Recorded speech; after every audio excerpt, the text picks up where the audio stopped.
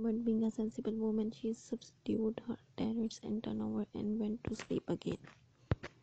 So it was so on the 29th of February, at the beginning of the thaw, this singular person fell out of infinity into the pink village. Next day his luggage arrived through the slush, and very remarkable luggage it was. There was a couple of trunks, indeed such as a rational man might need.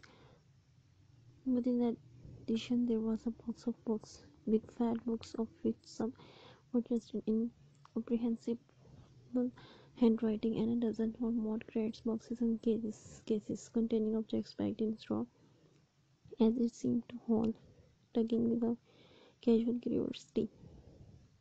Casual curiosity at the straw glass bottle. The stranger, muffled in hat, coat, gloves, and wrapped, came out impatiently to meet Renside's guard while Hall was having a word or so of gossips preparatory to helping bring them out the game, not noticing Renside's dog, who was sniffing in a redundant spring at Hall's legs, come along with those who was sniffing in a definite spirits in Hall's legs. With those boxes, he said, I have been waiting long enough. And he came down the steps towards the tail of the cart, as if to lay hands on the small crate. No sooner had Frenside's dogs caught sight of him, however, than it began to bristle and growl savagely, and when he rushed down the steps it gave the undecided hop, and then sprang straight at his hand. Oh, cried Hall, jumping back, for he was no hero with dogs, and Fearenside's Hall lay down and snatched his whip. They saw the dog's teeth had slipped the hand near the kick, so the dogs execute a flanking jump and make get home on the stranger's legs, and heard the rip of drawstring. Then the winner and the Fearenside's whip reached his property, and dog, the yielding mistress, made retreated under the weeds of wagons. It was all the business of swift half-minute. No one spoke. Everyone shouted.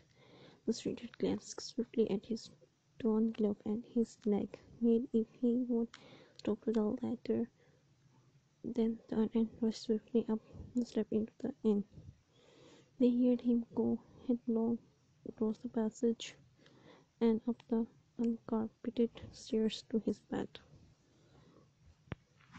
You brought, you said. Fearenside limped off the wagons, was with his hilt in his hand, while the dog watched him through the veil. Come here, said Fearenside, you would better. Hall had stood gaping. No speed, said Hall. I'd better go and see to. And he trotted after the stranger. He met Mrs. Hall in the passage. Here's drugs, he said, bitten. He went straight upstairs, and the stranger's dog being ajar, he pushed it open and was entering without any ceremony, being of a naturally sympathetic turn of mind. The blind was drawn, and Rome time caught a glimpse of most singular thing, what seems a handless arm waving towards him, and the face of three huge interminate spot on white, very like the face of pale Pansy. Then he was struck violently in the chest, huddled back, and the door slammed in his face and locked. It was so rapid that it gave him no time to observe, while weaving two indescribable shapes of blow and concussion. There he stood on the dark little landing, wondering what it might be that he had seen a couple of minutes after he joined the little group of that had formed outside the coach and horses. There was fierce anxiety about it over again for the second time. There was Mrs. Hall saying his dog did not have no business to bite her guest.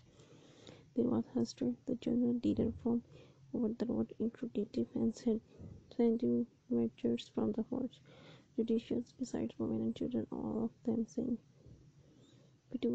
Pituities would not then bite me. I know Distant right have some dogs.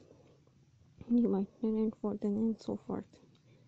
Mr. Hall, staring at them from the steps and listening, found it incredible that he had seen anything or very remarkable apples upstairs. Besides, his vocabulary was altogether too limited to express his impressions. He won't want to help, he said in answer to his wife's inquiry. We have better to taking of his luggage in. He ought to have his cauterized at once, said Mr. Hurst, especially if it is at all inflamed.